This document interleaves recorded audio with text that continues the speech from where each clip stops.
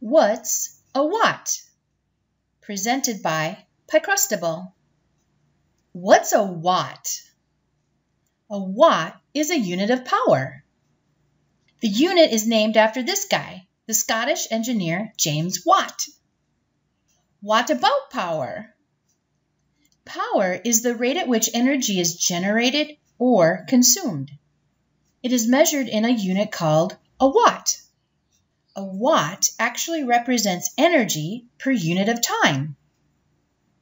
A light bulb what? When a light bulb with a power rating of 100 W or 100 watts is turned on for 1 hour, the energy used is the same thing as 100 watt-hours, 0.1 kilowatt-hours, or 360 kilojoules. A kilo what? 1 kilowatt-hour, or kWh, is a unit of energy. Energy is calculated by multiplying the electrical power in kilowatts by the number of hours of use. So electrical power times the number of hours used. That gives us a kilowatt per hour, or kWh. Watt hours? A kilowatt hour is the amount of energy equivalent to a steady power of 1 kilowatt running for 1 hour. What about the money? Well, let's say we have a 100-watt lamp and it's left on all day. So we have energy equals electrical power times the number of hours used. So the energy is going to equal 0.1 kilowatts times 24 hours. Because remember, we're leaving the lamp on all day.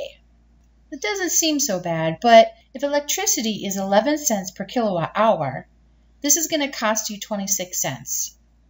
Okay, not so bad. But if we left it on for 1 year without turning off one light, it's going to be $94.90. That's a lot of money. Now think about how many lights you have in your house. Let me see the light. The amount of light from a light bulb is not measured in watts. No. It's measured in foot candles, or what we would say is lumens. 1 foot candle is the equivalent to the light from 1 candle measured at a distance from 1 foot from the center of the flame. So lumens actually comes from a candle. Today, light bulbs have been converted from an incandescent light bulb to a compact fluorescent light bulb. Incandescent? Today, light bulbs have been converted from an incandescent to, to a compact fluorescent. Okay, you try saying that 100 times. That's tough to say. With this change, you will see that manufacturers have started to state their newer bulbs in a 60-watt equivalent.